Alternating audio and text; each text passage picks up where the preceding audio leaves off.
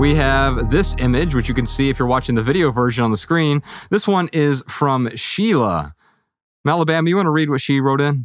She wrote, I want to let go of my shot glass collection. I don't even do shots anymore. Most of these were gifted and doubt anyone would find value in these. Shots. Yeah. Isn't that funny? Like, it makes sense that people would get her shot glasses as gifts. Because if I went to Sheila's home and saw this shot glass collection, I would be like, oh, Sheila really likes shot glasses. I am going to, next time I see a shot glass, I'm going to pick it up for her.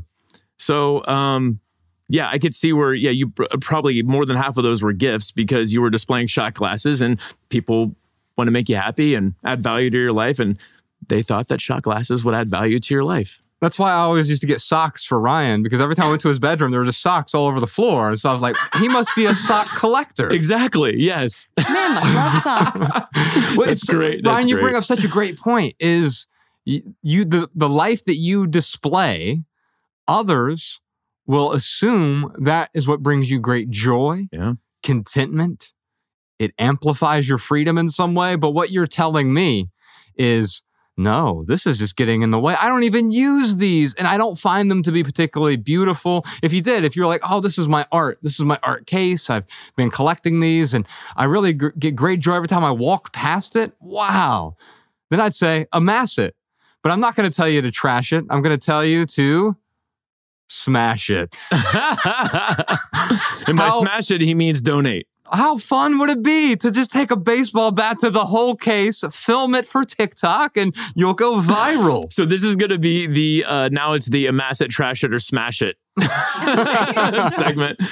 Oh, man. Yeah, I mean, clearly, if they're not adding value, there's no reason to hang on to it. You could totally donate that. There's someone out there, I'm sure, who would love to display these shot glasses.